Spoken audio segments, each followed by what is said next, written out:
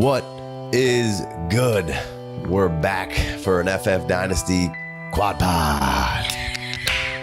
Boom. And a fresh crack to get us rolling. The gang's all had a fun one today. Some Dynasty rankings, top 12-ish receivers. Going to tier them up, rank them up, all for your pleasure.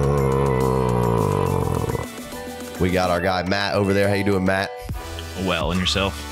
Doing very well. No one cares how Casey's doing. Don't ask him how You know, Nobody asked me for years when I did all this. the time. he likes that. He's from the north. Yeah. I'm from the north as well. So you like to be treated poorly as well. No, I would like to be treated how I want to be treated, which is well. Well, he did Big Co? immediately ask the how middle? Casey was doing. I respect that. Yeah, which I was never born happens. in the north, but my soul was born in the south. All right. All right. Bless you. Bless your heart. Big Co's not going to tell me what's up. Jay Wayne, how you doing, buddy? Oh, you know, just slipped into the seventh circle of hell. It's hot in South Carolina right now. Today might have been the worst day yet. It was just humid. It was very aggressive out there. It just had to rain. It just started raining. It was just like, I can't do anything else. It's got to rain. So, Yeah, it was so hot refrigerator today. delivery guy here today. Them boys hightailed it out when the rain started. I was like, Jesus Christ, I'm so close. Still ain't got a fridge. Damn. What? All right. The amble's been taking too long and you guys are annoying. So let's get to the show here. For those of you who may think the preamble's annoying, you can fast forward. You can go to the timestamps and you these nice timestamps that Jason kindly lays out for you every week, or you can KGFY and go listen to something else. See ya. GFKY. Yeah. Kindly. Put the kindly in there because we've been in the South for a while. All right, boys. Correct. You guys ready to get into it? Let's do it. Wide receiver rankings. All right, we're gonna jump right in here. I am obviously not there right now. Little illness, didn't want to get the boys down, but I would say probably consensus: Justin Jefferson and Chase in a tier of their own here. Can we go around the room? Everybody's good with that. Yeah. Yeah, Chase over Jefferson, but whatever. Yeah. Big Co? Yeah, I don't think you're going to get any argument pretty much out of anybody that Jefferson and Chase are separated themselves. Obviously interesting. They were college prospects. College teammates, pretty awesome. For me, I'll take Jefferson first because we got the consistency there.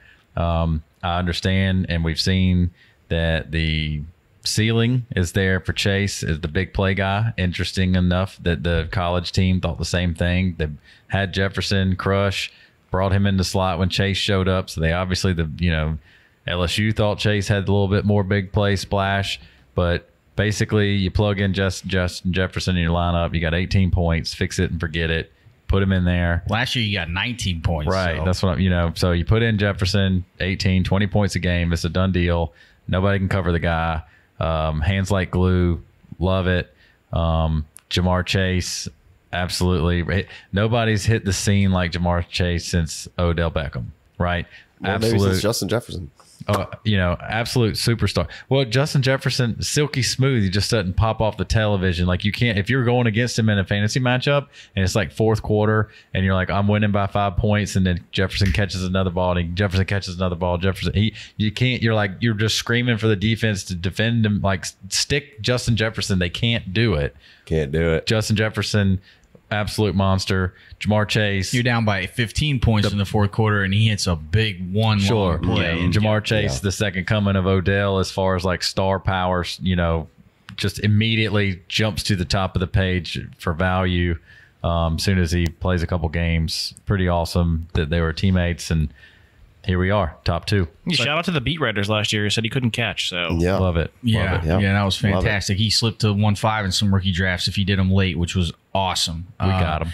Right. Good. And one real quick note on the two of them. So we've been doing mocks all off season long over on patreon.com/FF Dynasty. And I took the onus upon myself to put a little ADP together of our last 5 mocks. Jefferson and Chase went 1 or 2 in all 5 of them. So they're right there. Take your favorite one and be happy about it. I gave you a virtual pat on the back for that one. Thanks. Yeah, it's appreciate not fun. you.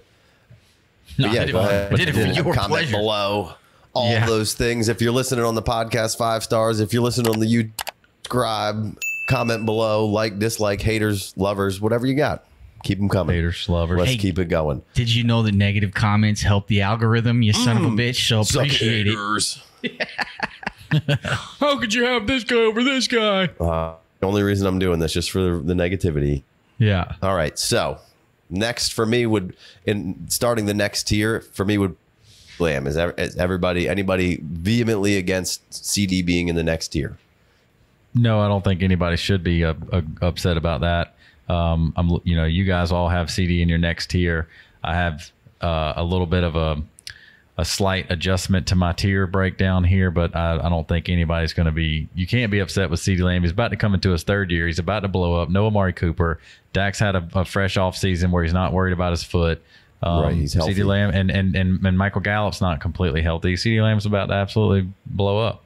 Yeah, I mean, you got a guy in CD who we haven't even seen quite the best of, I think, yet. So, you could say, why is he up there? It's like because when you put it on, he's good at football. He's been 22 and 15 respectively through the wide receivers in overall scoring, and that kind of take a little bit of a step back last year. The offense kind of took a little bit of a step back in general, but I think CD's primed and ready to roll for a nice breakout here, young. And the talent is outstanding. So I'm fine with CD still, being kind of up here. Is there a tier break for anybody here, or is there a bigger tier for anybody? What are we thinking? Yeah, I have CD in a tier by himself here. I think that he has the chance to join the top tier, possibly with a big season this year. But I think he's kind of by himself right now because the guys right below him have already proven it to a certain extent, but they're also a little older as well too. So I kind of put CD by himself because I feel like he's kind of in between. He has the possibility where he could be in the first tier come this season, or he could be in the 3rd tier come next season. So I think he's kind of in between there. So I wanted to really kind of have him there by himself. I like it. I like that. I like Matt. the logic there. For me personally, I'm putting Jaylen Waddle in this tier. I know some people are going to say, hold the phone. You're an idiot. How could you do that? I'm putting this guy in there because he just broke the rookie receiving record at the back. Obviously, Tyreek Hill comes in, and that's probably going to hurt him a little bit. But for all the hurt, you're getting still a little bit of help. And you can argue whether or not another great stud being there is great for another guy. But I think Waddle already having the rapport with Tua is something that we can't sleep on. And like I said, yeah, they had an extra game this year, but he missed it due to COVID. So it's not like he broke the record because he played the extra game. So, broke Anquan Bolden's record, continuity with the quarterback, Tua making a step forward. And I have a lot of confidence in the 49ers. Mike McDaniels coming over, and the system that he's going to run, I think, is tailor-made for both of their receivers, really. And then Waddle's, a whole bunch of years younger than Tyreek Hill. So, I saw from Waddle, I like the prospect. I like that Tua can get it done, I think. And I like this system that's about to be there. McDaniel's been with Shanahan since 2008, followed him everywhere. He's the most trusted guy in that building. Huge blow for the Niners to lose. But he's going to go down there and do his damn thing and take that offense to a whole nother level. And I think Jimmy, I think Tua is for sure a better version of Jimmy. I haven't seen the best Tua yet either, because I think there was some friction between him and Flores. So I think we're going to see it to poor man's maybe Drew Brees and a deal here with what Tua is about to lay down. So I'm putting Waddle up in that tier for me.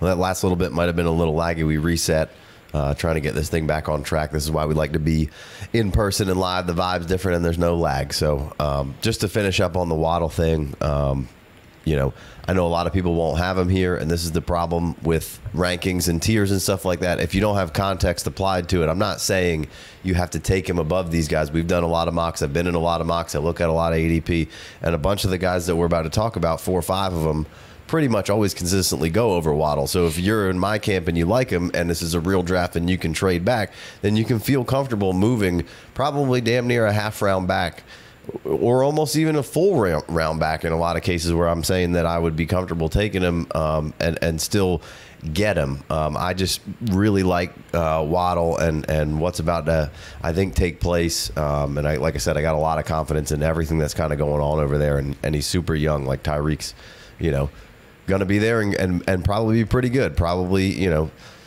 keep him from being the elite of the elite, but I think he's still going to be damn good and, still only 23 years old, and we just came into the league and slayed it. So yeah, 23 years old. That's a big point to hit there. And like you said, you don't have to take Jaylen Waddle necessarily as the fourth wide receiver off the board out of all 5 mocks that I charted. He's the overall ADP 6th wide receiver, and that's only because you and I have been taking him a lot in these mocks. 9th wide receiver overall, 6th, 9th, 6th, 7th. So never once has he cracked the top 5 in any of those mocks. So you don't necessarily have to take him there, but I'm with you. I got him in this tier as well behind CeeDee Lamb. I could. On a day I'm feeling frisky, I could throw him up above there, but I get it. I get the reservation with Tyreek, even though he's 28, still being there. But hopefully Tua can take that big step forward. But you mentioned it. I want to harp on it again. He just fits so well with what McDaniel wants to do in that scheme. Last year, it felt like he never even really got that loose. He was still 8th in YAC with 455 yards. And then he goes up and gets the ball. Like, he was tied for 2nd in contested catch percentage with 70.6%. He caught 12 out of 17 contested targets that were thrown to him, which is pretty damn strong. So he's a dog when the ball's in the air. He's got elite athleticism. He was still getting over an ankle injury from college, and he like you said, broke the rookie record for catches in 16 games last year. So I'm going to bet on the talent and not necessarily the situation where he's got another elite guy with him. So I'm going to throw some cold water on here. I have him 2 tiers behind both of you guys. Yeah. And mine is just because of everything you just said. I'm concerned about Tua's maturation process. With Casey said about McDaniels, I'm a little bit worried about McDaniels. I don't know what's the passing volume going to look like when McDaniels is fully in charge.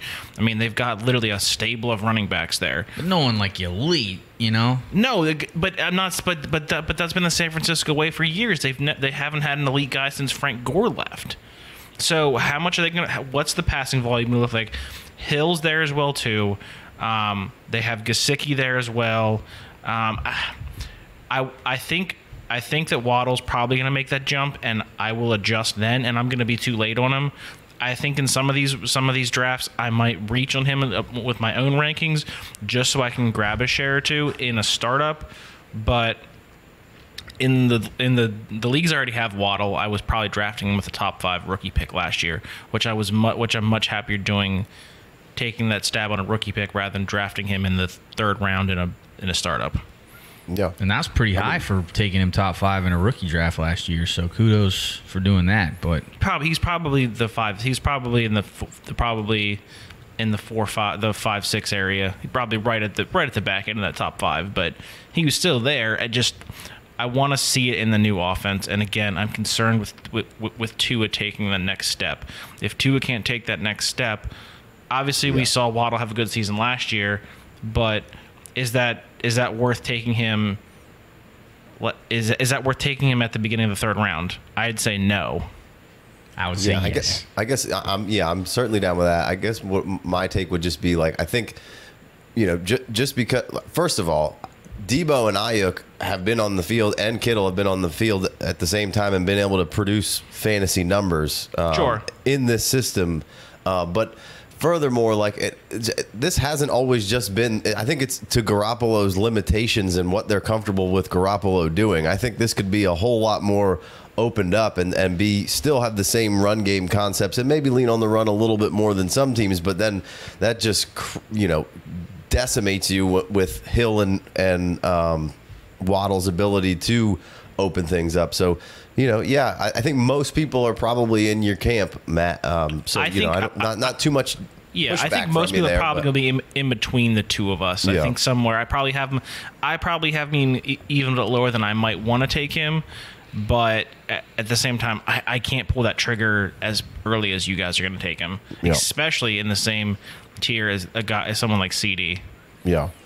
So for me, the next guy that is kind of, I don't know what to do with and is kind of floating in this tier, and we'll address it as we go on, is A.J. Brown. I want him to be up here. I want him to be in this tier. I think at his peak, at his top tieredness, he's up right in here and could even be in with those other guys. I am a little bit worried about the Eagles slightly, and obviously the health of A.J. Brown. The talent and the human is outstanding.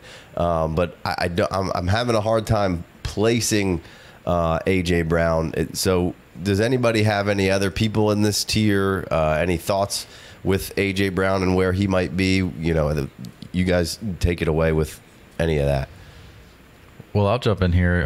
Matt's got the tier by himself at CeeDee Lamb. Jay Wayne adds Waddle. Casey, you got A.J. Brown jumping in there.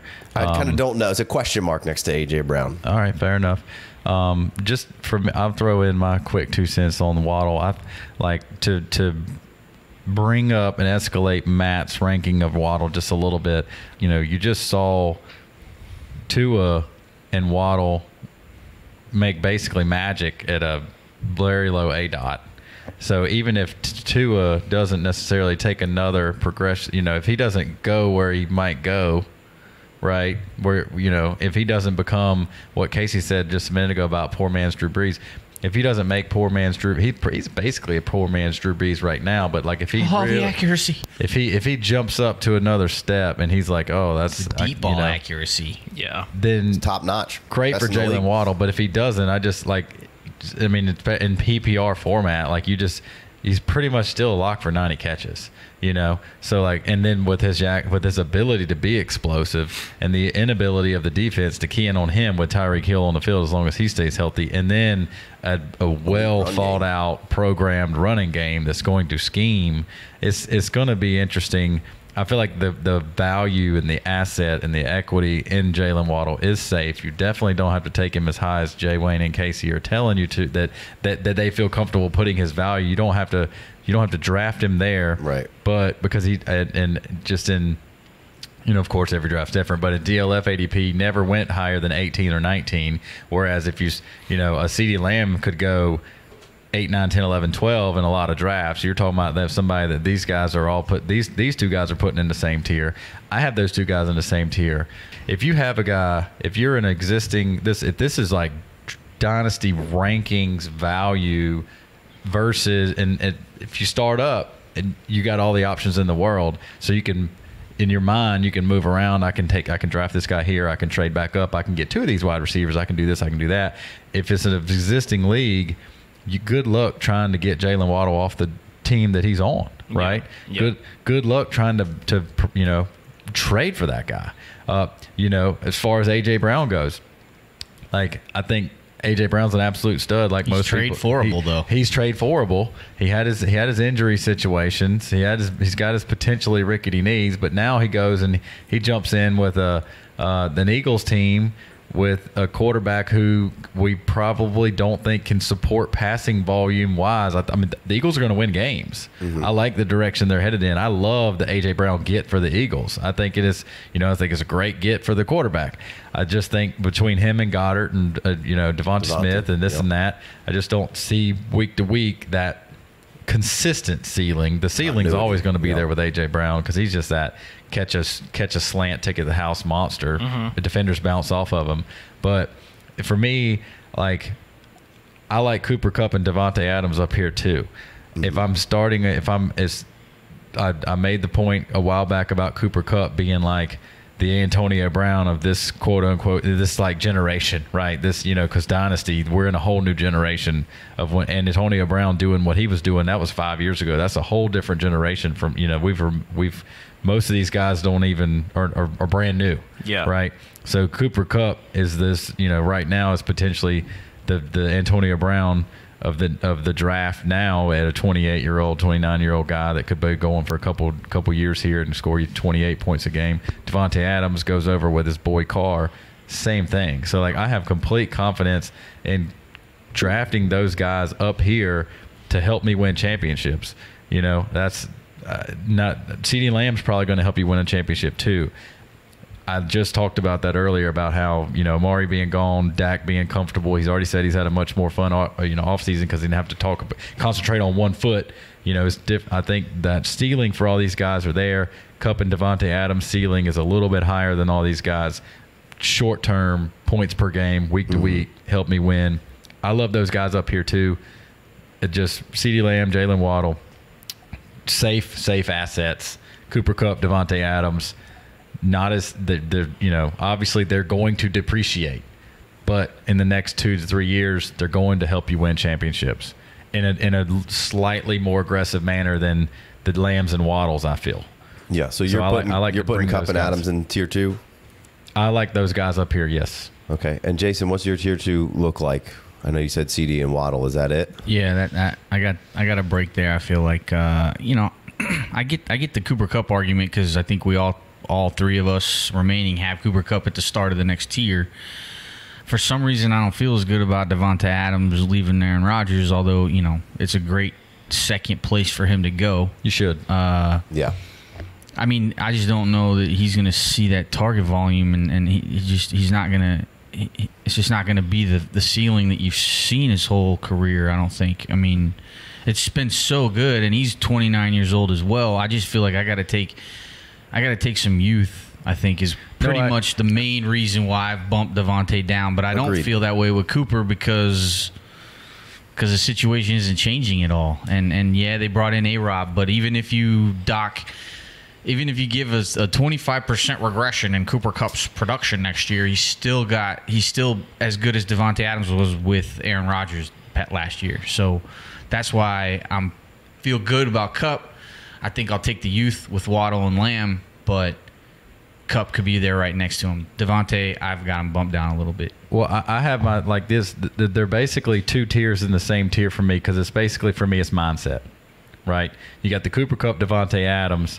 You got the complete like, hey, let me grab these guys. We know for sure in 3 years they're not going to be worth this, but for the next 2 or 3 years they could be absolute monsters. Yeah. And then you got the CeeDee Lamb, Jaylen Waddle. Like for the next 2 or 3 years. They're not going to be. They're going to in 3 years. They're going to be Cooper Kupp's age. Not even for Waddle. Not even right. And CeeDee's about to have his 3rd year breakout. So like, it's at a 23-year-old dude. Exactly. So to me, it's mindset. Obviously, you don't have to draft Davante Adams over these cats. It's just for me. That's where I put them on the pedestal of helping me win my championships. That's where they're up here for me in that value, but you don't have to pay for them. Yeah. I think also with Kupp and Adams, they don't play that game like a lot of these guys do. Is a lot of their game is built on route running, and they're just overall football. Exactly, their football intelligence. They're super Adams smart. IQ is off the charts. Yeah, footwork, route running. These guys are going to age a little more gracefully than a Tyreek Hill does because they're not just speed merchants. And Tyreek puts his body on the line the way he plays. Yeah. And Adams and obviously Kupp do as well too because they're playing in the slot and you feel better about those two off the field than you do Tyreek. Just a little bit. Yeah. All right, so going into tier 3 here, Big Co, you kind of have skirted those Kupp and Adams up. Going into tier 3 here, I'm going to go Kupp, Adams. And I feel like if you're going to put those guys up there, you got to put Diggs up there. I mean, it's just the same. It's the same damn thing. It's the same thing. He's been up in the top 5, 7 wide receivers. He's locked into Josh Allen. He's their number 1. He's a year younger than those guys. Yep. I gotta have Diggs in there with those guys. And to your point of mindset. Kupp, you usually don't get afforded the luxury of being able to decide because you have 2 players on your team already, but sometimes like you can still get Davante Adams in the 3rd round sometimes, a lot of the times, and you can then decide of, hey, I got whether it's super flex or not, maybe I got one quarterback and a super young running back or something like Breece Hall. And maybe then you don't draft Davante Adams, but maybe you got Herbert and Stafford, and now you're like, well, fuck it, let me get Davante Adams as my 3rd pick because I feel fucking fantastic about those 2 quarterbacks, and I'm ready to go. Let's go. And now my mindset for the draft changes slightly. The only thing about the Diggs, I know you want to jump in. Let me talk, damn it. The only thing about the Diggs is Diggs just doesn't feel like he's as likely for the 2 and 3 touchdown games as we've seen out of Adams and Kupp. And just a year removed away from that, though. You know, but he was like wide receiver 2 in 20. Well, because he caught 135 balls, but like I just feel why isn't he going to do that again though? Well, he can, but he was like wide receiver 7 last year. What 10? No. Let's see. Where's Diggs at? He was wide receiver 7. Well, all right. So, but he was 9th overall in points per game. Yeah, but what was the dip? Obviously, Kupp just set records, but even being a wide receiver 8, 7, 8, 9, like the difference, that next level is almost like that top end run. Kupp was giving you Todd Gurley numbers last year. Mm-hmm. You know, peak Todd Gurley numbers, not my knee stopped working Todd Gurley numbers. I mean, I'm with you. I don't have Diggs in this class. I think Diggs will be really good. I don't have him in this particular tier, but still a really great player, and I get the argument. I mean, he could go back to being the second. He could catch 135 balls again. I mean, I'm not here. It doesn't look like he's falling off. Talking like the wide receiver 2 and the wide receiver 7 the last 2 years, and like with this, we're talking about could. There is no could. He is. Yeah. I'm not here to downplay Diggs. I just feel like if I see Diggs in your lineup and I'm playing against you, I feel a little bit better than if I see Adams or Kupp. That's all. I'm just saying. Like that's all. That's all. It's just. I got a guy who's a year younger and is tied to just as good a quarterback and just as good a system. Just got extended. All good. Give me Diggs up in that tier. I think for all of those guys, I mean he's a guy that I think you should be maybe pursuing to go and buy, because I think a lot of people are thinking just like you are, Big Co, and just like Diggs seems to be the odd man out with these guys, and I'd put him right up with those guys. Matt, what do you think? I'm right there with you, Casey. I have Diggs in this tier as well too. For do you have the anybody same else? reasons, the same reasons you just said. It's just he's tied to an elite quarterback. His game will age well. He's super smart, and he's a year younger than the other two guys. But I feel like, just what Big Co said, I feel like he's just a step down. He doesn't give you that top end that Kupp and Adams give you, but I still feel that he's close enough in that tier where he can give me 90% of them. So I feel like he deserves to be in that tier still. Yeah, real quick before we go to the rest of your tier, Matt, I wanted to bring back a point that Casey made, where it's like, depending on who your first 2 players you took, you might not want to take Davante. You might want to take a younger guy. Like that's really the point of tiers. And like we're going through rankings and we're putting these guys in an order for your pleasure, but really it's more about the tier. And it's like, is there a tier about to fall off? Do I need to try and grab the last good guy of a tier? And like, what's the build of my team? And then what platform am I drafting on, and what order are they presenting it to everybody else in? And Diggs, in our ADP through the last 5 mocks we've done, he's wide receiver 10. You don't have to take him as where we're putting him, where you guys are putting him here in these tiers, and that's the point. I just don't want you to fix on this ranking and be like, oh, they got this guy over this guy, so I got to take him. It's like it's subjective, and that's why they're in tiers, because you can kind of move them around in the tiers how you feel like you should. And with yours specifically, Casey, you got all the older guys right there in that one tier. So well, and I think that back to kind of Big Co's point and Jay's point of saying, like, I have those guys just below the 2, CeeDee and Waddle. Obviously, you have to take CeeDee. Waddle, you don't.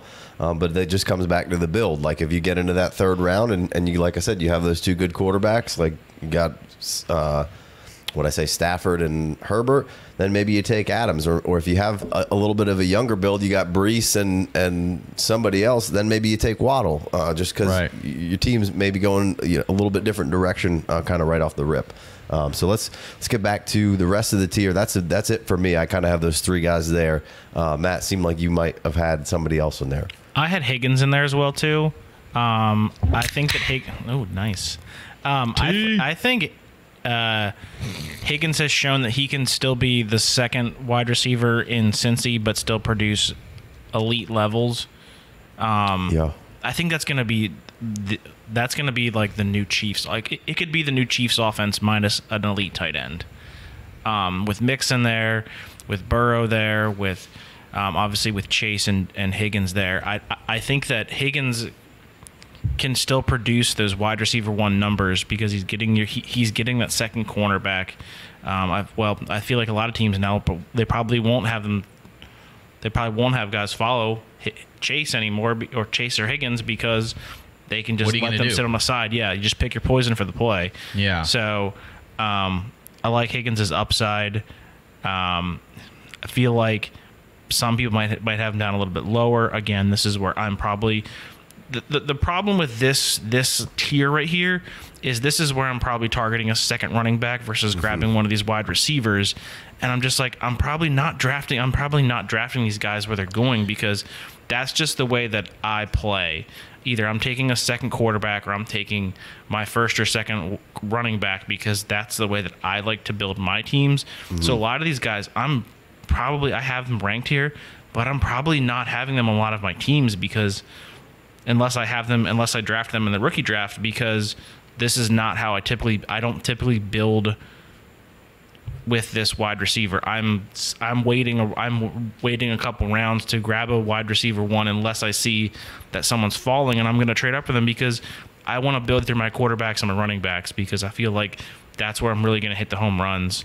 Yeah, I completely agree. I went through these mocks to see who I had taken where to help with creating these rankings. Like, I already made some of these decisions, right? I go and look through, and most of these mocks I hadn't taken a wide receiver through like 5 rounds, because I'm trying to get quarterbacks and running backs, and maybe Kyle Pitts or a tight end, an elite tight end here or there. And I'm right there with you. I didn't take too many swings on these guys. I think I'm the only one.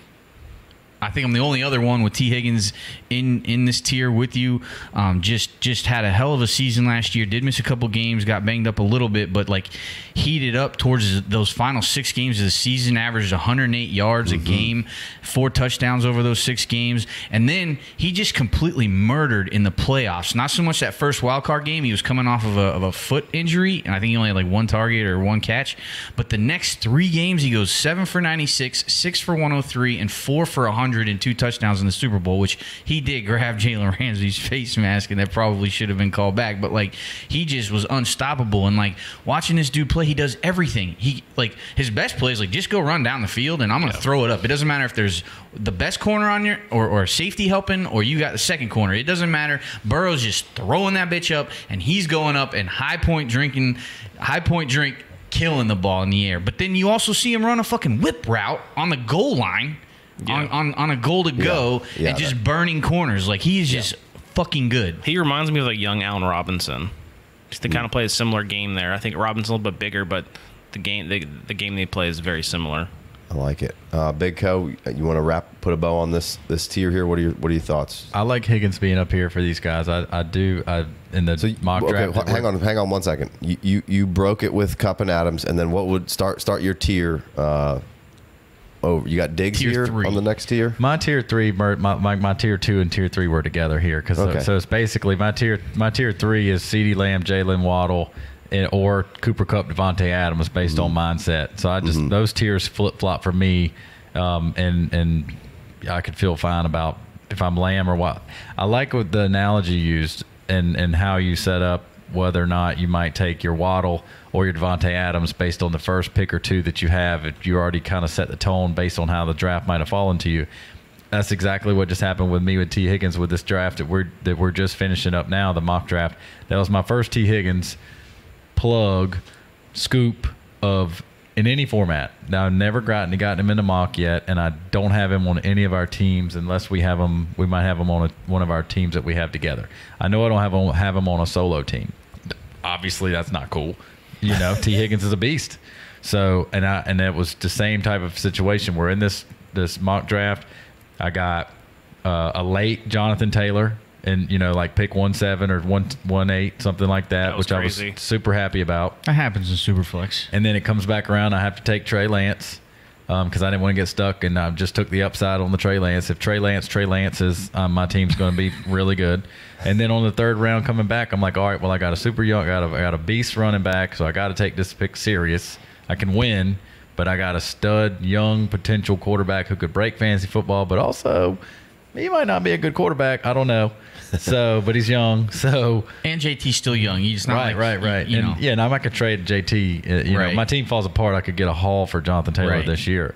So I took T. Higgins, and I just wanted to see, because I had my picks 5, 6, 7 already figured out. I was gonna be a round or 2 ahead on some guys, and just I knew what my middle of the draft was going to look like. So I wanted to play with the first part of my draft, and T. Higgins. I mean, I like it. So you got Diggs and Higgins here.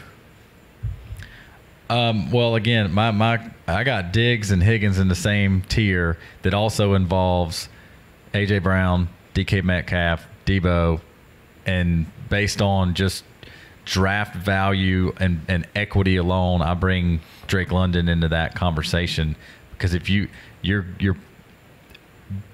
I would venture to say that you probably wouldn't send if you sent the AJ Brown, if you sent the Drake London owner, if you sent AJ Brown to get Drake London, they might turn you down, right? So that's just kind of like, all right, my values are right here with these guys. So it's a bigger tier for me. It's pretty much merging y'all's tier 3 and tier 4 because my tier 2 I brought the old guys up that are studs, and I mixed them with the 2 stud youngsters, Lamb and Waddle, and interchangeable again. So I have a big tier 3 or 4, whatever you want to call it.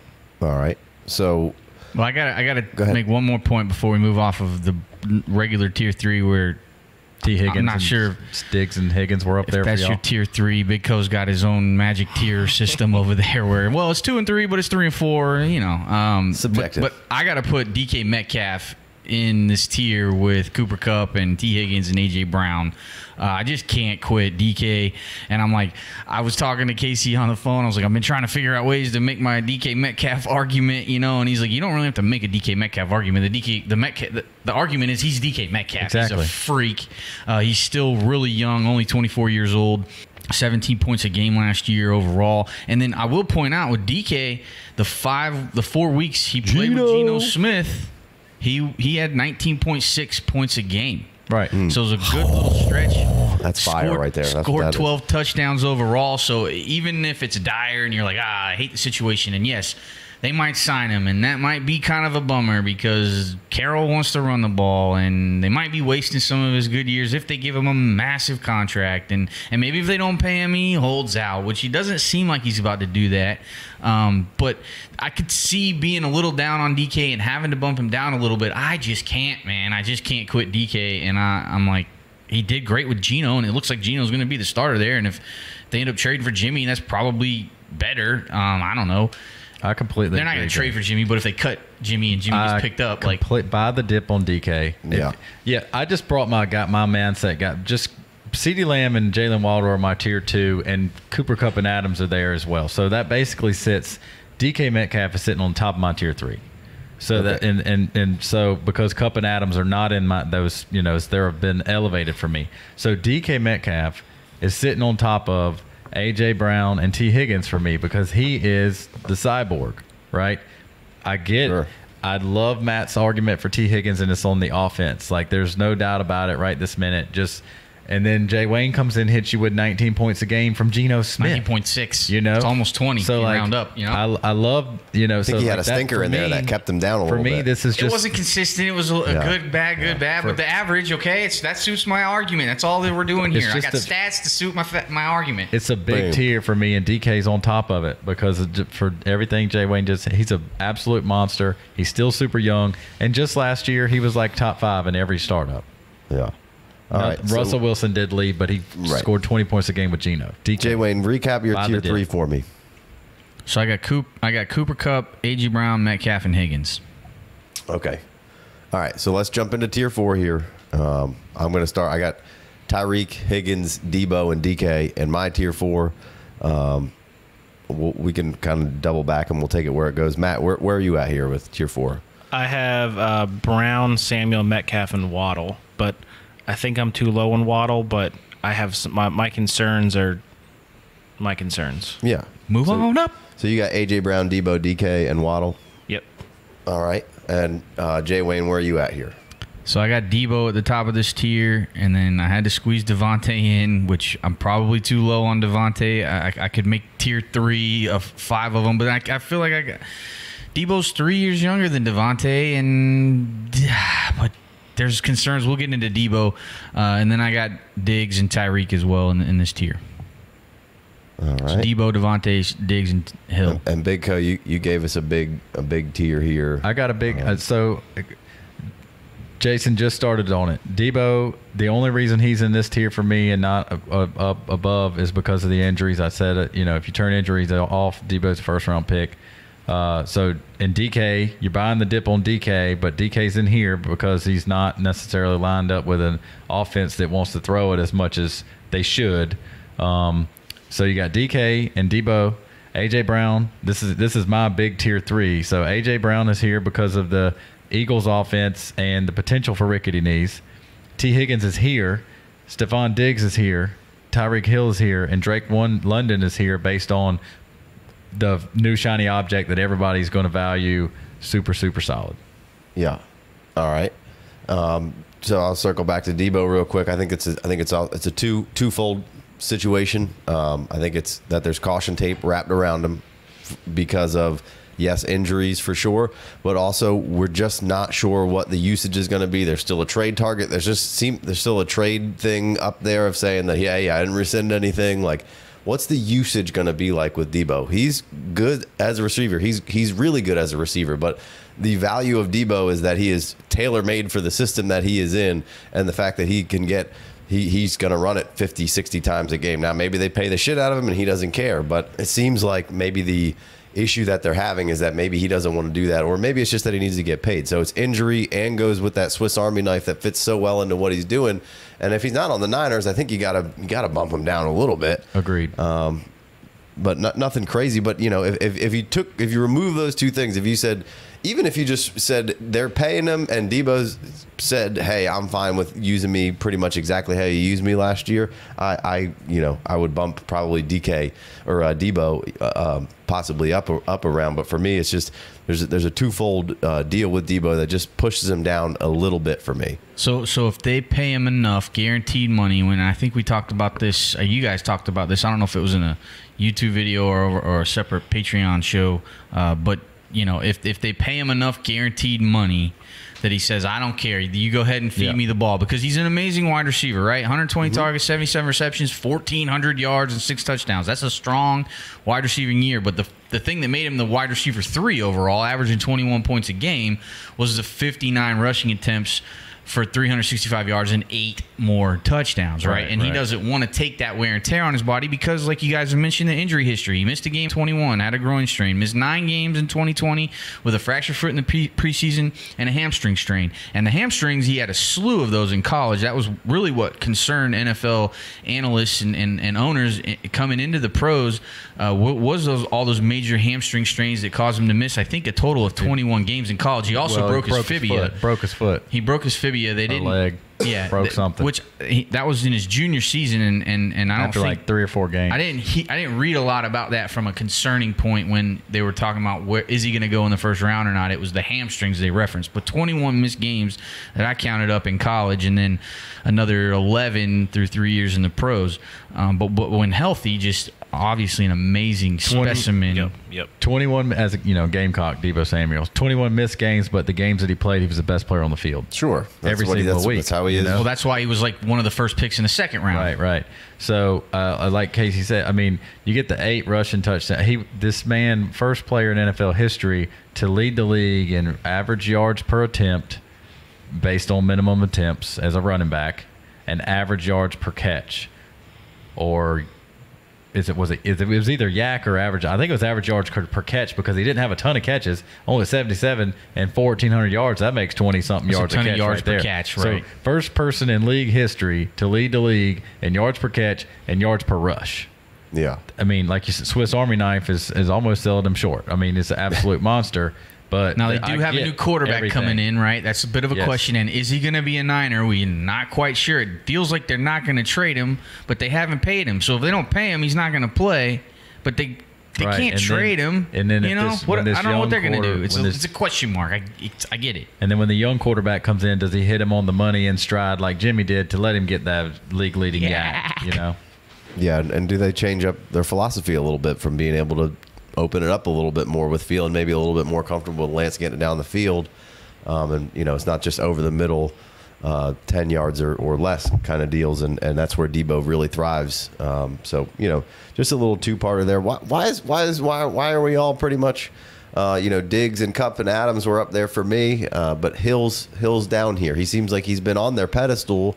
Is it the Chiefs? It's just the Chiefs. It's the shock. It's the I think you just went from a quarterback A to quarterback B and a complete opposite. And another stud over there. Not that he didn't have Kelsey, but we haven't seen a prolific Miami Dolphins offense yet, and when we do see it, we won't see the laser outright red hot type. Apparently Tua's more accurate though. You won't. You just left the guy who can get the ball to you the fastest, the farthest down the field, the most accurate that we have in the field in the game right now. Seen a lot of Twitter clips where he had to come back and wait for the ball. It could have been better if it was accurate, more deep ball. Yeah, exactly. But so it's the shock of we've never seen Tyreek Hill without.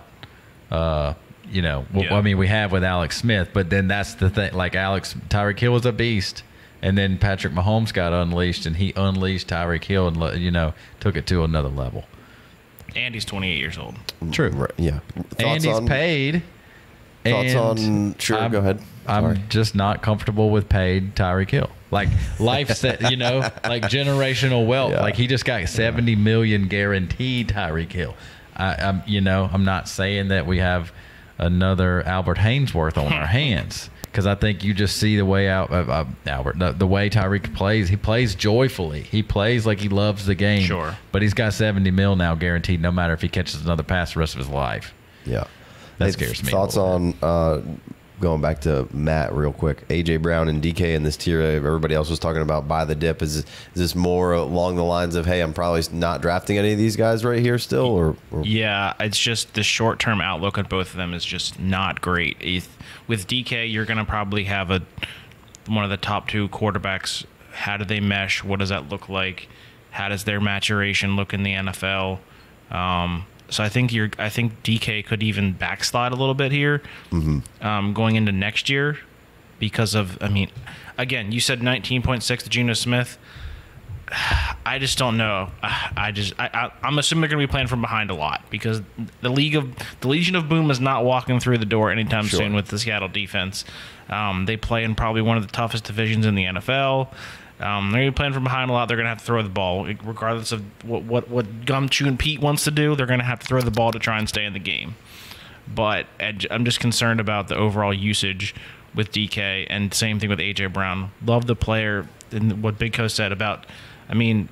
We love the Philly offense for what it is, but how much of that is going to be fantasy production outside of quarterback's legs? Right. How much else is that going to be Hurd's legs? We've got who knows what going on in the backfield. You've got AJ Brown competing with another good player in Davante Smith as well too, and Goddard. You have Dallas Goddard there as well too. Running backs that can catch. Exactly. And a lot of success they had running the ball towards the end of the season, where they were like the most rushing team in the league. For sure. Yeah, and they're rushing the ball 40 times because they can rush Miles Sanders 15 times. They can rush Boston Scott 10 times. They can mix in Kenny Gainwell. Hurd's going to get his as well too. What does that leave them? 20 passes, 25 passes a game? Right. There's not enough catches in PPR to go around for those receivers. Exactly. But straight facts from Jay Wayne, 19 points a game. DK from Geno. Straight facts. Straight facts. But doesn't feel good. Yeah. But straight facts. Yeah, it doesn't. It just doesn't. That doesn't make sense to me. By the dip, DK. Yeah. They feel like facts you want to double check, but they write. Yeah. They write though. Did you check? I did do the math myself. So I already kind of knew that. I had that holstered in my back pocket. They played the Jags one of those games, and I've been going back and watching all the Jags who games. You played? Like, he made a the play Bills in played that the Jags a game. The score was 6-9. Yeah, that's right. Right. Lost, and the Jags won. Yeah, true on an average though. If he scored 40 against one team and two of them were 20, it wasn't. 12, it was like it wasn't that bad. The games that weren't top notch weren't egregious. Geno was throwing him the ball. Let's just put it like that. Yeah. Geno was definitely targeting him. Was Lockett available for those games? He was. Okay. I'm just curious. I'm just playing devil's advocate here. Good question. He was in the Jags game. I don't know. I didn't check the other three games to see. But Noah Fant also an upgrade over Gerald Everett as well too. Sure. Buy the dip on Fant. All right. So that was mostly we ran through tier 4 there. Let's hop into tier 5. I got a couple. This is where things get. I got another guy who kind of hangs out on the side. I don't really know what to do with, but this is a little bit bigger tier for me. I'm going DJ Moore, Deontay. I'm putting Drake in this tier, and I'm putting Burks in this tier. I'm putting Godwin in this tier. I'm putting Terry M in this tier, and I think at the end of this tier I have Pittman. Let's go around the room and hit everybody else's tiers here, and we'll dissect. Matt, what do you got on tier 5 here? I have Hill, Moore, Pittman, Godwin. Right, so you have Hill down in this one. Yeah. Yep. Okay. Big Co? I got DJ Moore, Deontay Johnson. For me, those were the two at the top, and then I bring in Burks, Terry McLaurin, Pittman, and I got Godwin sitting up here. Injury, I think if Godwin wasn't coming back to play with Tommy, there would be more question marks. But as soon as Godwin's healthy and he gets to play with Tommy, you're going to get that production right back, and everybody's going to be like, oh, I love Chris Godwin. Yeah, I mean, Chris Godwin's great. You're going to miss a chunk of the year, and then maybe you're getting 1 year with Tommy, maybe 2. So it's a little scary but Godwin is so damn good. I watched Rod God play with Christian Hagenberg for 2 years. He can play. Yeah, I mean, he played with Jameson. He's fine. Jason, where are you at here with tier 5? Real quick, one more thing on DK. Yes, Tyler Lockett was available for all those games, and it was 26.8, 11.8, 17.6, and 22.3. So not that inconsistent. Who was 11.8 against? I don't have who it was against, but it was 5 total touchdowns in those 4 games. Devastating to my case. So, no, it wasn't. That's a great. The lowest was 11.8. Like that's a bad week for a guy you're not sure if he's going to be great or not. Like that's awesome, and averaged 1.25 touchdowns a game with Geno. So that's another straight facts. Anyway, tier 5, that's where we're at. I got DJ Moore and Deontay Johnson right at the top of that tier as well. I guess I can't help myself with Drake. It doesn't feel that great. I haven't taken Drake in any of these mocks. I just know the value on him with everyone as basically the first wide receiver off the board in this year's rookie draft, and probably like the 1, 2, or 3 for people. I got him in there, and then I got Godwin, Pittman, and Scary Terry. And depending on the day, I could flip Terry and Pittman. I could move both of them up. I probably should move Drake down to the bottom of that tier. I don't know. That's or just move him out of the tier. I think he's properly rated in that tier where if you don't even like what he's doing or he isn't producing right away, he's still going to hold value. People just love him. I guess I'm not people then. It's a safe asset. He's a safe asset. There's very few people that don't like him. Yeah. A lot of continuity here in this tier that we had here. Matt's is a little shorter than the rest of ours, but a lot of similar players. And I think to your point, Matt, here, Deontay in that tier, Matt. I might have another wide receiver when I'm in a draft here, but this is where I'm usually starting to build out my wide receiver core. Would that be kind of in the realm for you? Yeah, I had written down in my notes here. I had that. I said Pittman might be my wide receiver buy of the year. I think this is a great opportunity to buy him. I don't think Matt Ryan's dead. I think they can play well together. I think Ryan can give you another 2-3 years of whatever he can. He's not going to throw the ball 40 yards down the field, but Pittman doesn't need that. I think Pittman's going to have. I think this is when Pittman is really going to show who he is. But the same thing with Pittman is the concerns I have with London, but I just feel better because I've seen Pittman do it versus with London. What are the concerns you have with those guys? The ability to separate. Oh, come on. We saw in Keel Harry, we thought he's going to come in. He's got. Well, he didn't separate. I wouldn't argue that he didn't separate Drake at all. Can separate though. I mean, he can, but he can't. It's just, and I don't think that we talked to the analytics guy Bauer, and he said that Drake didn't fit the contested catch limit where they're bad if they have this many contested catches. Like Drake wasn't in that threshold. That's fine, and I'm just off of Drake. You just don't think he can separate, nor Pittman. No, Pittman's different. I've seen Pittman. I had my concerns with Pittman for the same reasons when he was coming into the NFL, but I've seen him be able to play not that game. You've seen Pittman have 1,000 yards in a season. Exactly. In the NFL, in not in the Pac-12, whatever that conference is now. But I just wide receiver 17 last year for Pittman with Wentz. Yeah, exactly. And Wentz was whatever. Wentz was a shadow of what he once was. with the Drake thing, I'm just off of him. I just realized that he's going to be a guy that I'm just going to miss on. And if I'm wrong on him, I'm wrong on him. I don't think he has that superstar potential. I think that his ceiling is probably a high-end wide receiver too, and I'm okay missing on that. Yeah. I just don't think he has that. He looked like a superstar through 7 games last year for USC, though, man. He was the only game in town. He was the only one there. Yeah, he's about to be the only one in town again. Yeah, but with who throwing him the ball? Yeah, I'm not that worried about it. With Marcus Mariota or Desmond Ritter throwing him the ball? Dynasty, neither of those guys are probably going to be throwing the ball next year. So. I'm fine with him this year. He's going to get pumped with targets. I don't give a shit what they look like. Really, I mean that's why I like Drake, because there's a built-in, like Big Co's been saying. I think there's built-in security there, and I think he's just going to come in and just get volume right off the rip. I mean, so that's and then I think that's going to help keep his stature really high, whether or not I want to believe in him after seeing him getting the Pittman treatment, seeing him a year on the field or not. I'll be able to sell at least probably at what I just paid, if not more, from the season. I think that Drake will have, whether I thought it was, a Fugazi or a real season. He's got a cool name. Crushing the name draft. He's going to crush. He's got a cool name, and he's going to.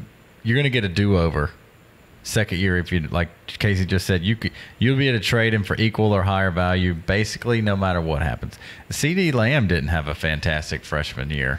I mean, he was wide receiver 15, I think. It was pretty good. But, he didn't, blow it up. Pretty sure. 15, but that's why, know? But it's like CeeDee Lamb, you have whatever that top, people jump on that bandwagon, and London's got it. London's got the following.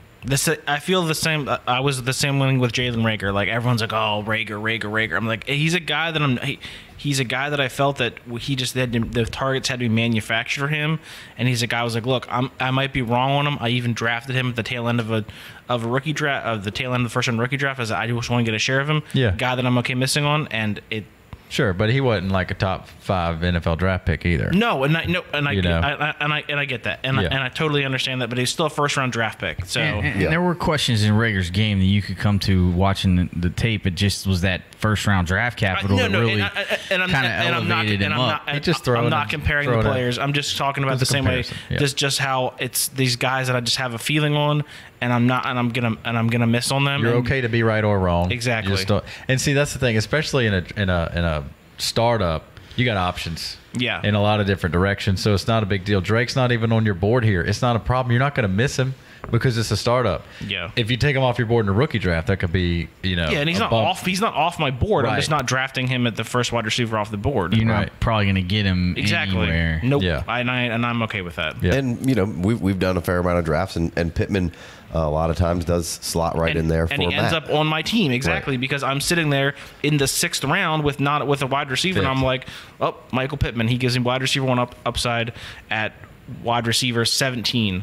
Yeah. 17, 19, 20. I just feel like he has that upside there where I'm okay drafting that after I've just smashed quarterback and running back. I know, and he just did that. He just gave you that production last year as a second-year receiver with Carson Wentz. Yeah. And a team, again, it'll happen again this year. Another quarterback on the Colts, but they had just changed quarterbacks from Phillip Rivers going into last year to Carson Wentz. Now they're going into Matt Ryan, but it's a completely different situation where Wentz was like, hey, let's get you going again, and Matt Ryan is you're a beast, former almost elite quarterback in this league. Not elite, but you were MVP, right? Mm-hmm.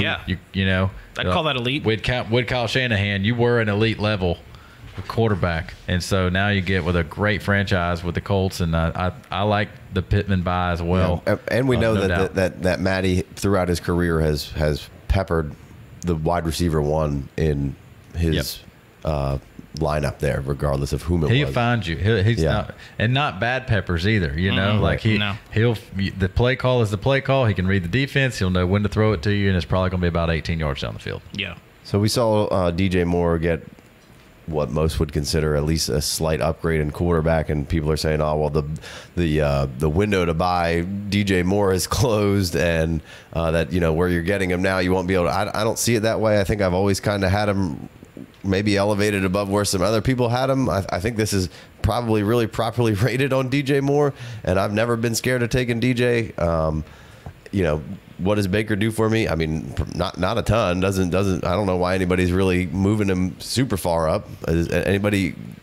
What are your thoughts here? I feel with Baker, you might just see a little bit more consistency with DJ, which could vault him up. I think he had those weeks where he was just blowing up, and then he'd have weeks where he would have 2 catches for 18 yards, just because the quarterback couldn't give him the ball. When Darnold was healthy to start the season last year, he was getting absolutely smattered with targets, and then Darnold got a little banged up.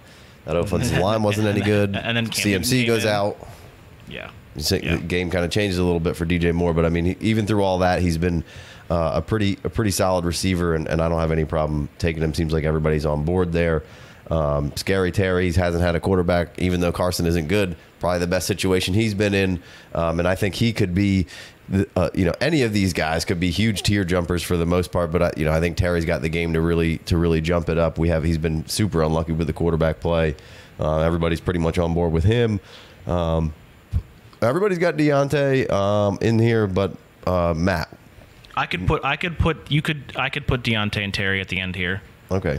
That's pulling hairs here. Yeah. Okay. I just have my concerns with Deontay and Terry are because of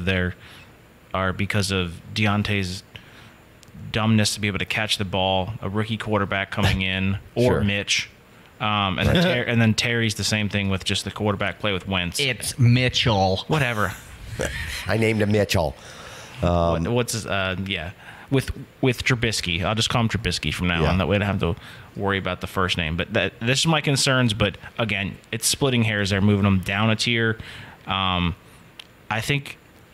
I don't know what Deontay's long-term outlook looks like. He may not be in Pittsburgh. Yeah, exactly. He might not be in Pittsburgh. Doesn't sound like they're going to want to pay him $20 million a year, and he can probably get more than that. So yeah, he's probably shit. If fucking Christian Kirk just got $17 million a year, he should get 30. He's out. That's basically what wide receivers are about to get. The Steelers are backloaded with wide receivers. It's a bad team organization move for them to pay because they draft better than anybody else.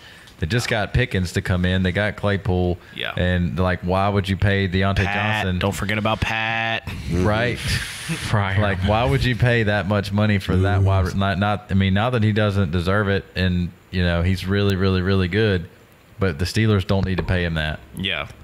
All right. Well, before we move on, Jason or Big Co, you can take the floor on any of these guys and thoughts wrapping up the tier.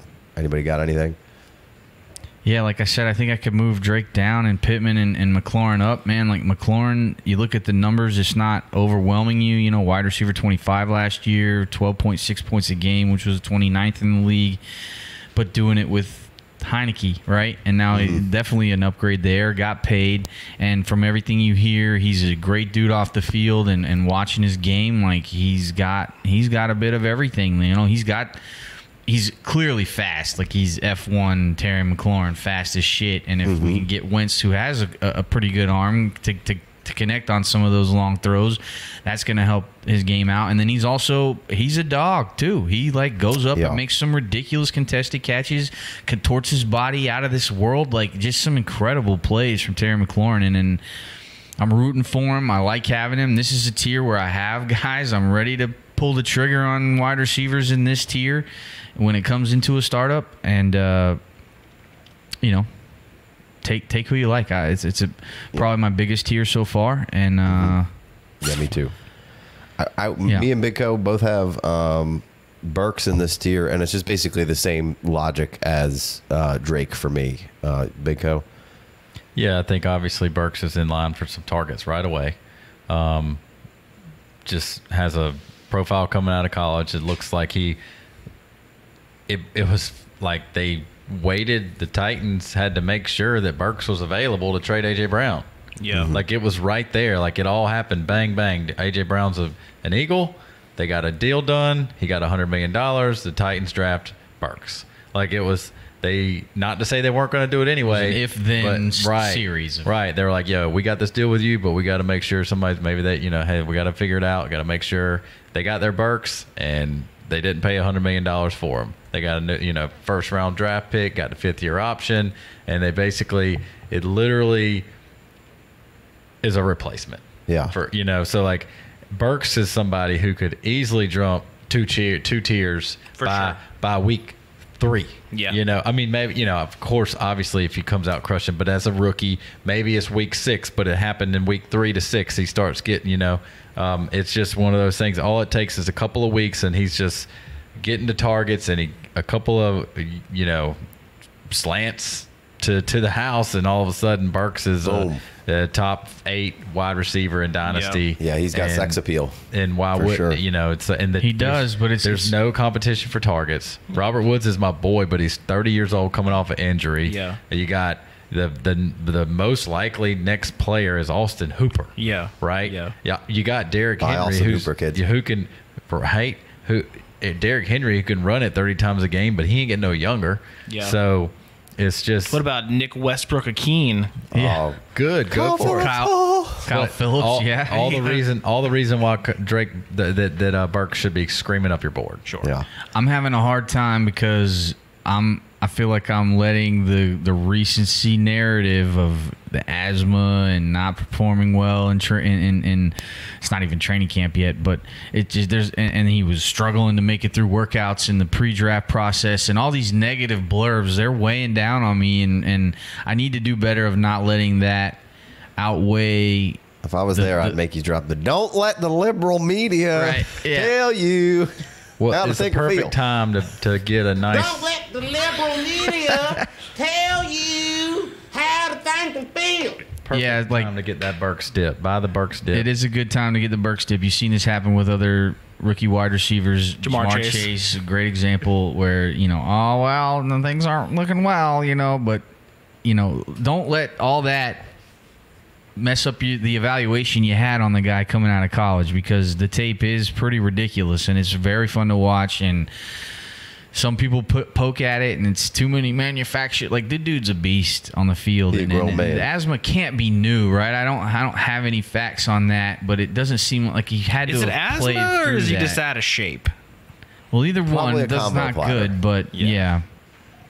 I don't have him in this tier. I'm with Matt. I got him in the next tier. And that's just because I've seen these other guys who I know are borderline studs do it, and I feel comfortable with them. I don't feel as comfortable with Burks right now, and I don't think he has the sex appeal that London has. You know, I don't think there's as big of a cult following for Burks as there is London. Depends who you ask, but there was sure initially, but then throughout the draft process, it kind of dwindled. He was right off the rip. He was like wide receiver 1, and then all of a sudden he just kept falling from the pre-draft process post. Yeah, I don't understand that, because I don't either. Because London's been hurt the whole time. It's not like he was able to do anything. It's just there's the allure of not knowing what. Yeah, you know, Burks didn't come out and crush the combine. That's basically it. You know, that's basically what set his downfall on. And it's like, you knew he wasn't gonna.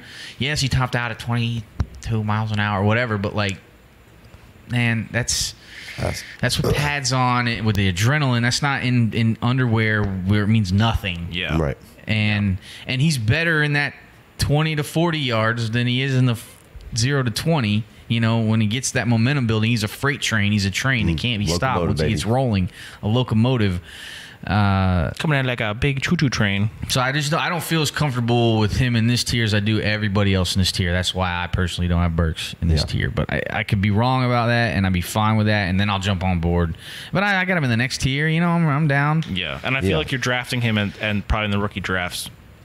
I got plenty of Burks in the rookie draft for whatever reason. I got Burks, baby. So let's go. He's fallen to 105. He's falling consistently. I've even taken him properly. Yeah, for sure. Because where we all have him, he's getting drafted below that, behind other guys in the rookie drafts. He's getting drafted behind Garrett Wilson. He's getting drafted behind. So maybe Sky Moore, maybe Olave. In our mocks, so Drake London has been in our mocks for ADP. It's been Drake London was the 13th wide receiver. Then you got Treylon Burks comes in at 17, and then Garrett Wilson's right behind him, 19. Jameson at 23, and Olave at 27. So Burks is still holding strong in our over there. He's getting the drafted. Pleasure Chesters. He's getting drafted higher, and So we also gave him a rave review. So if you listen to us, you know we love him. Yeah. Yeah. So all right. So we're done with tier 5, and then you guys have some guys that me and Big Co put in bigger lists here, seemingly down a little bit lower, but it seems like for the most part, That's about where we're at. And I think from here, now you start getting a lot of differences. Look, we just ran through 20 some odd guys. And really at the end of the day, like, nobody's really going to be all that surprised if just about anybody we talk to is going to be in the top 5, 10 of wide receiver scoring this year. We just talked about all the guys that we pretty much know can play, outside of 2 rookies who just got high draft capital and seem like they're the real deal. So that's why they're in there, basically. And great draft profiles. Right, and to hold value. So, like, we know all these guys can play. We just went through and gave you some tiers, and, like, you can go through like everybody else does and go and sort your columns on PFF and find whatever stat this guy was on top of, and, you know, he's yards per route run or red zone targets or this or that, and you can, you know, associate that with those guys, which I'm not saying is wrong, but that's what pretty much anybody who's going to go through these tiers is going to go ahead and do. I've done it. We've all done it. I know how it's done, but it's like, at the end of the day, like, these are the top 20 guys we pretty much know they can all play. So, you know, it kind of is what it is throughout here. And, you know, just going through this exercise is fun. Kind of did it for y'all. But let's keep it moving here and do this last little bit, and then we'll get out of here, because I think it's going to really get a little wonky here. So what's your tier 6? I'll start off with Hollywood Brown. Okay. He could have gone to a lot of places that didn't make me excited based on his skill set and frame and scope of work so far. But then he goes to Kyler, you know, college buddies. And I got some straight facts for you there. They got Kyler, you know, Kyler's could scramble around and find some Marquise Brown. So similar offense that they ran in college there in Arizona. I think this. I mean, I think Hollywood Brown is a great value in a startup, and and then the rest of it for me is St. Brown, Amon-Ra, and Elijah Moore, with the caveat of, you know, obviously Brown's got a new shiny object in town with Williams, and then he did all his work. He had that amazing stretch of football, which, you know, I do subscribe to. You can't have that, even if you're the only show in town. You can't be that good without being really good at football. Right. And with, you know, the quarterback, the tight end was hurt, the running back was hurt, but St. Brown was the only one there, and he performed. And, you know, you can't do that without being good. I think that he might not be there. I'll be drafting wide receivers after him that I might feel better about starting in my lineup to get the season started, to see what happens with the Lions. Even still, you know, obviously Williams isn't going to be ready to play yet because of the injury, and Elijah Moore in that tier for me. Who knows what's going on with the Jets? They got a new wide receiver as well, and so I don't know if those two guys are going to be in my starting lineup week 1, and I feel fantastic about it. But just as assets and players that I know that I like to have on my team, I like all 3 of those guys, and where you can draft them, I have no problem pulling the trigger on all of them. Yeah. So I kind of got Judy, Hollywood all right in there, and then I had a bigger tier here, and I kind of split it up. I kind of moved these guys around a decent amount daily. So right now I have Judy, Hollywood, and Devonta Smith, and then a space Elijah Moore, St. Brown, and Mooney, and then a space, and then some of those rookies like Sky Moore, Jameson, Olave, and then we got the old guys coming in, the Allen Robinsons, Michael Thomases, Evans, Keenans, all those guys. You know, those will be on another show that we talk about, or maybe just the Patreon, or maybe we'll just bring some of those guys to the show to kind of just talk about this guy versus this guy. But that's kind of where I stand with the rest of the guys. I like Judy, Davante, Hollywood. I like Elijah Moore kind of right in there with you, St. Brown right in there with you. And then I got Mooney there because I think there's going to be a ton of volume. We're talking PPR here. They should just take step forwards with Fields and with him. He saw a ton of volume last year, and I think the game is going to continue to increase and come to those guys to be a duo to come for a long time here. So doesn't seem like really anybody has Judy in this tier. I'll kick it to Matt here real quick. I got Judy in this tier. Okay. I can't be mad at it. You got Judy, right? Yeah.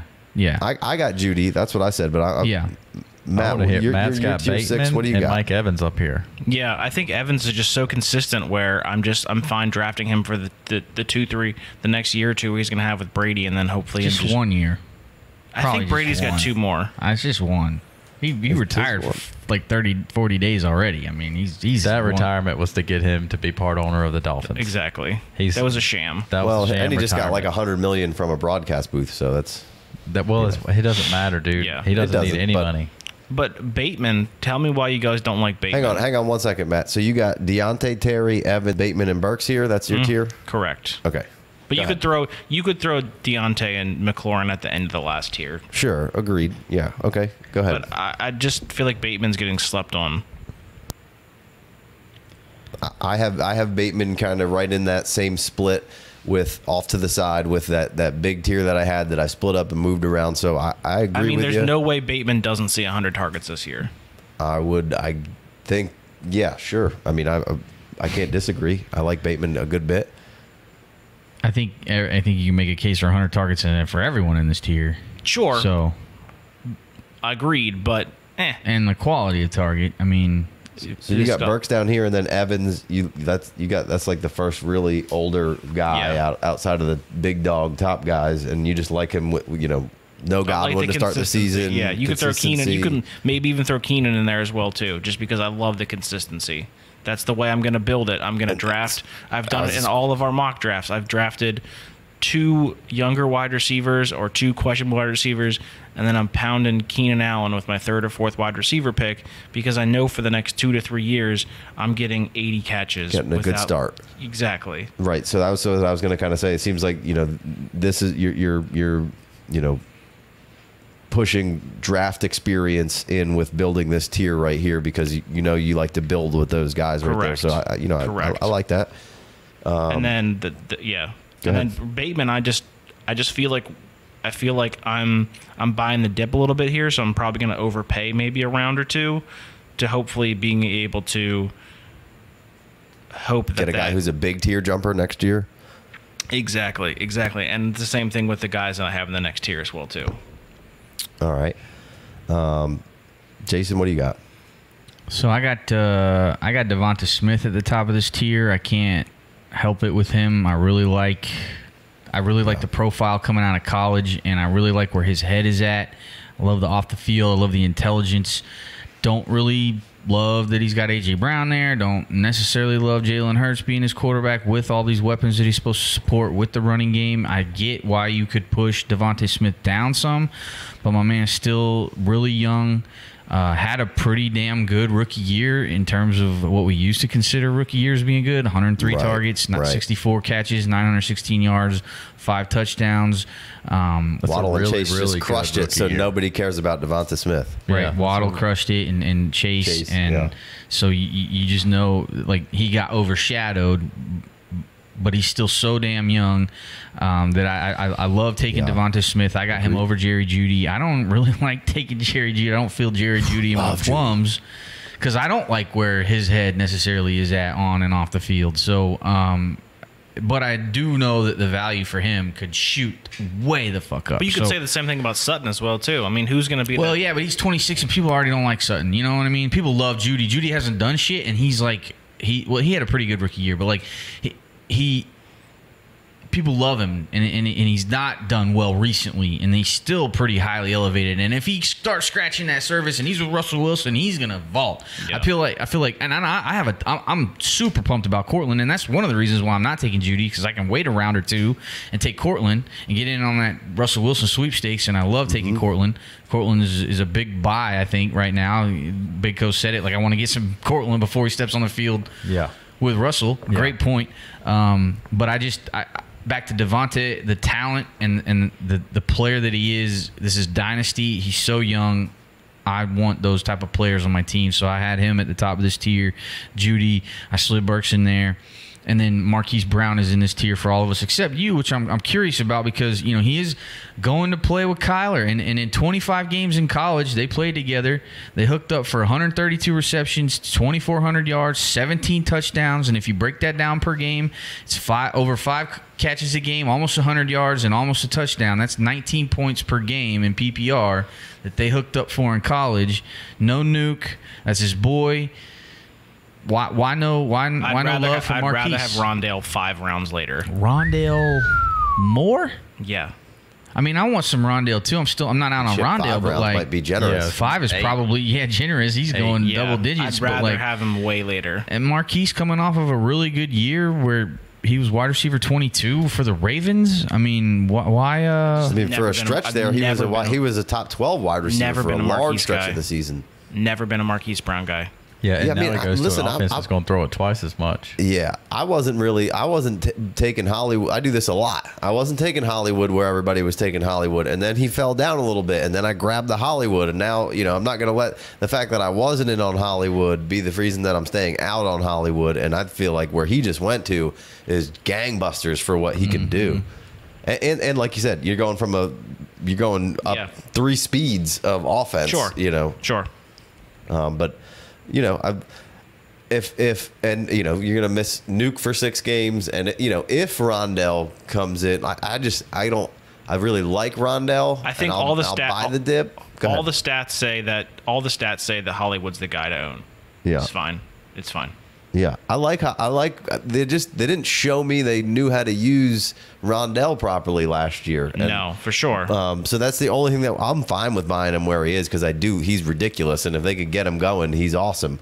But that should be an offense that facilitates, 3 weapons. They just lost Kirk, and they were talking about trying to fill a whole football field up with wide receivers a couple years ago. Hardly any of them panned out. Crushing the draft. That trying to fill it up. Trying to find them, and they're just like, you know what, screw it. Let's just go trade for somebody that really we want to put in our system. And it's Hollywood Kyler Brown. happy. Yeah, exactly. So they go and they trade for him. They go out and seek him.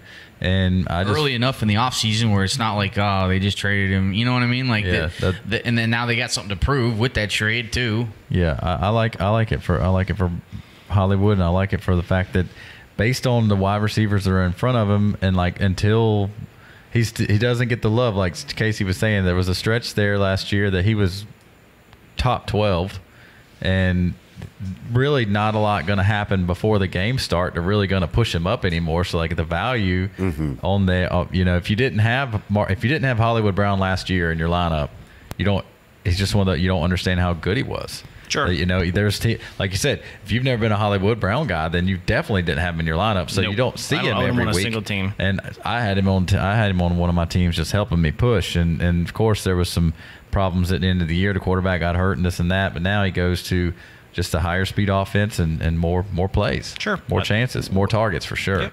Yep. Nobody with Garrett Wilson in here. Ooh. Doesn't seem like it. I'm scared of him. And we all kind of said Elijah Moore, with the exception of Matt.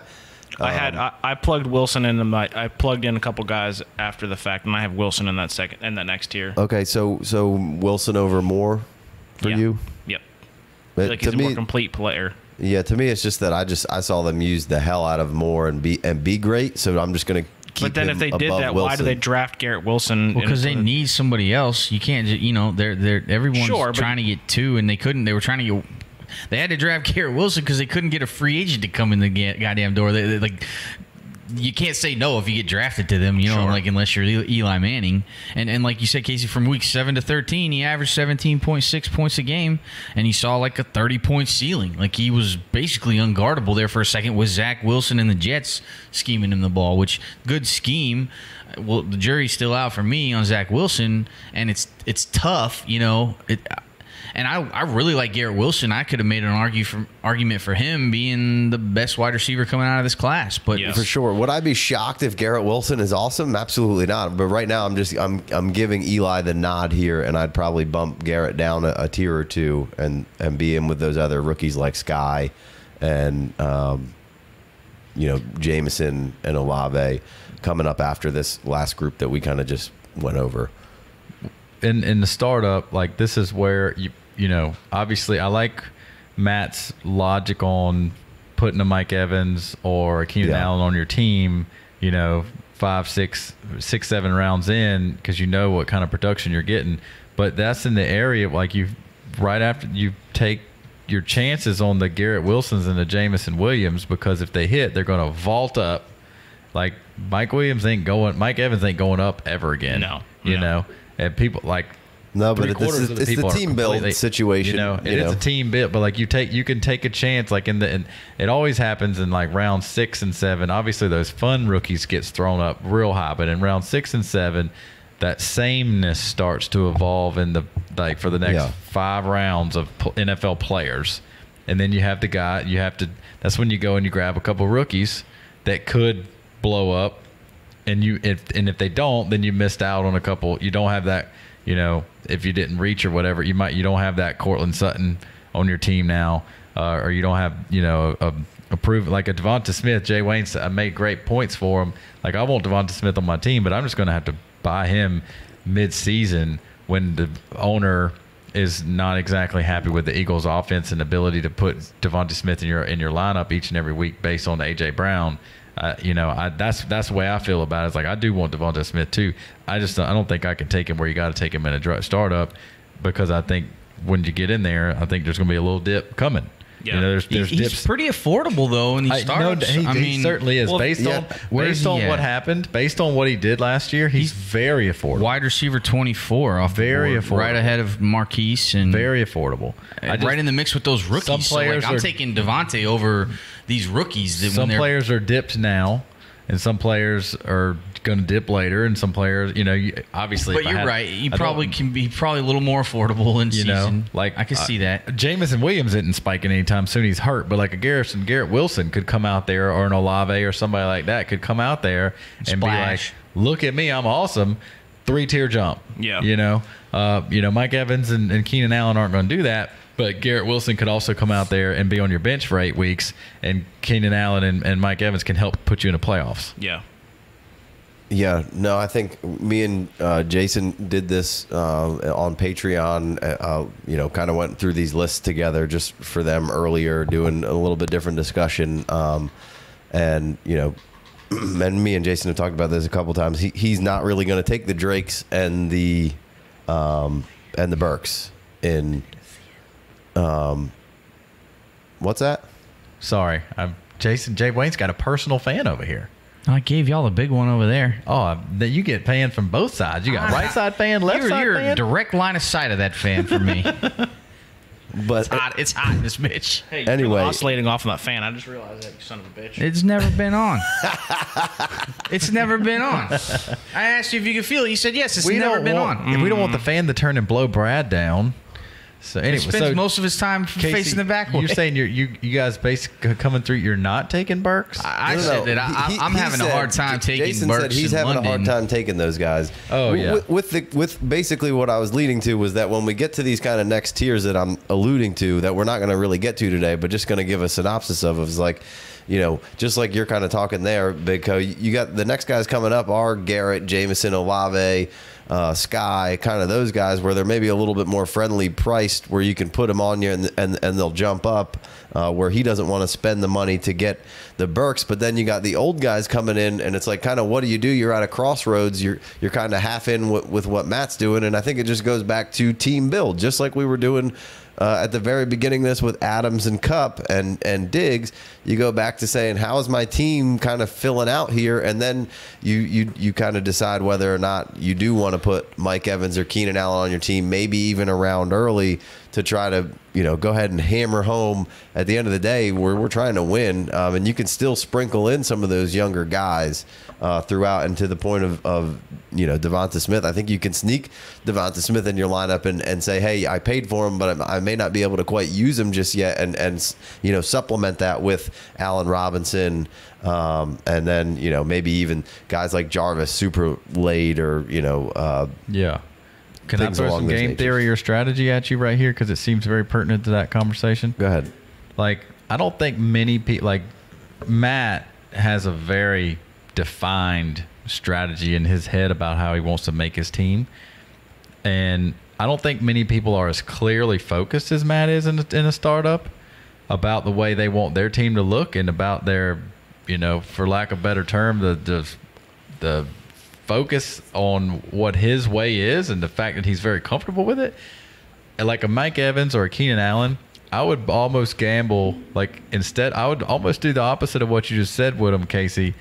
I'd wait the round, because I think those two are names that are going to sit there no matter what format you're in, at one point in your startup, we'll be able to show that very soon because we're going to get in some startups. Mike Evans and Keenan Allen are going to be at the top of the page because they're going to be older, and some people are out on it. Like Keenan's old, but he's awesome.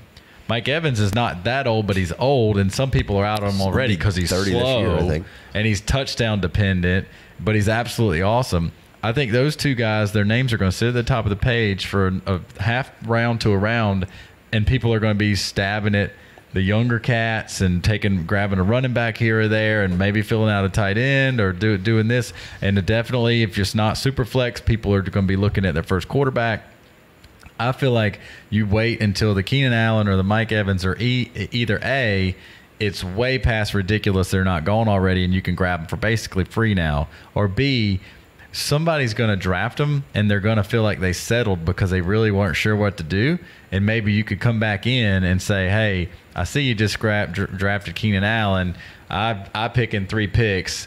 What can we do to swap around here because I want him or whatever? And versus like if you would have taken him a round ago, you don't see that somebody else doesn't take him for a round. Like, you know what I mean? That whole like 6th round drops to a 7th. There's so much value there if you don't take that player, or even just say, hey, I could take Keenan Allen here. Let me trade back, pick up something to see if he's still on the board. And if he's gone, you're really okay.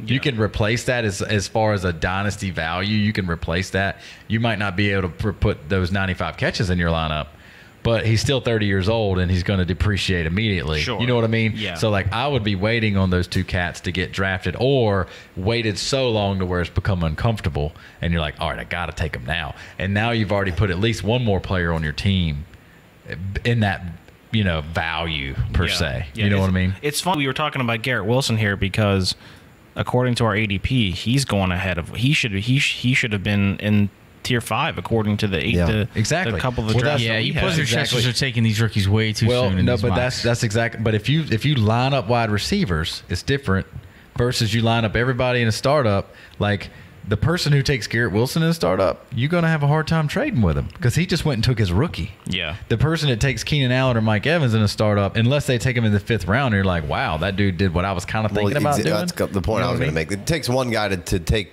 those 2 guys in the 6th and 7th round or whatever, and then Matt's going to be that guy. Yep. Probably. But more than not in the 5th, but it was already not the 5th. No, not the 5th. It already happened last year. I was in a startup last year where Keenan Allen and Mike Evans were just sitting, and that was last year. Now they're a year older. Yeah. So. Well, it depends on the room. It really does. Yeah. But I guess to that point, I would I'm just going to figure out which one kind of hangs around the latest, and then target that. For me, A-Rob's kind of the target in there because he seems to hang around longer than Keenan and Evans, and then even Michael Thomas. Really, we don't really know, but I mean, could be great. And Nuke's suspended for 6 games, so he hangs around. But all those guys are nice little anchors. You don't want to take them when you take them, but it's points in your lineup. In this most recent mock we did, I'd literally just draft Keenan Allen in the 7th round over Garrett Wilson. Right. Yeah. And then when Casey brings that up, A-Rob, that was another level down as far as round, and then maybe another round and a half before I took Nuke, and maybe the 10th. Like you said, Casey, it didn't feel great, but I was like, I can't not take Nuke here. Yeah. Because he could easily come back in 6 games and just be Nuke. It's like Michael Thomas sliding. I mean, yeah, got a little steroid. That's exactly like I would much rather have Nuke coming off a 6-game.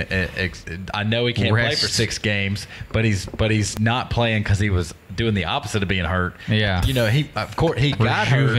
He got hurt, then took some good stuff to get healthy again. Got popped, missing some games. Versus Michael Thomas, who he may hit the field running and be like, oh my God, I can't. Every team in this year's startup rounds that gets Michael Thomas into 10th, and if he's Michael Thomas, if he's 90% of Michael Thomas, then they're cheating, right? Yeah. Right. But if he comes back and there's like some sideways ankle action going on, you're like, I could have had Nuke, or I could have had this guy, or I could have had another level down of rookie. Yeah. So it's hard for me to pull the trigger on Mike Thomas. I don't want to be the guy that drafted him if he's toast. I'd love to be the guy that drafted him if he's still okay. Yeah. All right, Jay Wayne, you haven't added some words in here. Got any closing thoughts, and then get us out of here? We've been talking for a while. Yeah, man, I don't even know where to start here. Darnell Mooney doesn't get enough love, baby. Let's go, Mooney. Been a huge target for me all off season. No one else to throw it to, so I love that. Appreciate y'all sticking with us.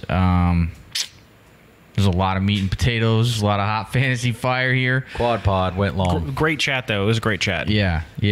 I appreciate everyone for joining us, and if you're listening on the podcast, definitely go just tap 5 stars. You don't have to type anything stupid. I really like the show. Just tap the 5 stars. I don't need an explanation. Spotify, iTunes, that would be greatly appreciated. Really like the show, but you could have got to it a little quicker. Yeah. It's really annoying. I'll work on that. You are. Man, I spend a lot of time editing this bitch and putting timestamps, so don't hit me with some stupid comment about hurry up. Just skip to the part you want to see. Anyway, appreciate y'all. If you're on YouTube and you made it this far into this video, definitely hit subscribe. Got to. Hit like, leave me with a comment. Just leave a thumbs up comment, for the algorithm. Patreon.com to get into all these mocks we've been talking about. Get on the Discord. RevelryBrewingCo.com to get the T-shirt. Should have plugged that earlier. But if I don't understand why we aren't just completely having to manufacture these things like crazy, because they're so comfortable and it's as much as any other fucking T-shirt you're buying.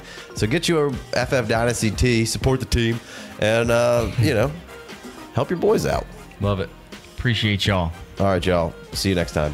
Peace.